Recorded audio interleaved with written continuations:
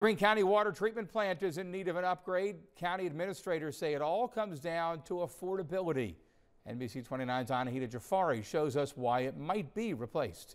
Greene County is hoping to build a new water treatment plant or replace its current one. The 50-year-old plant is not able to keep up with expansion. This is the current water treatment plant, old and covered in rust. They have a useful life, and ours is at the end of its useful life, and that is something that has been planned for replacement for decades. Kathy Shafrick is an administrator for Greene County. She says a replacement is needed. The real issue is where having some resiliency for an important piece of our infrastructure so that we aren't just reliant on the water that is coming out of the Rapidan.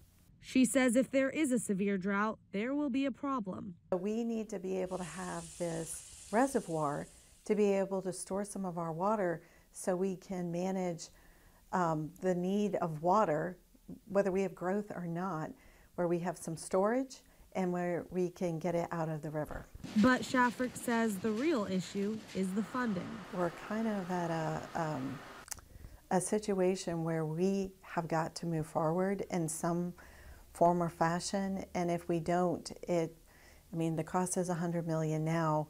It could get to a much higher cost.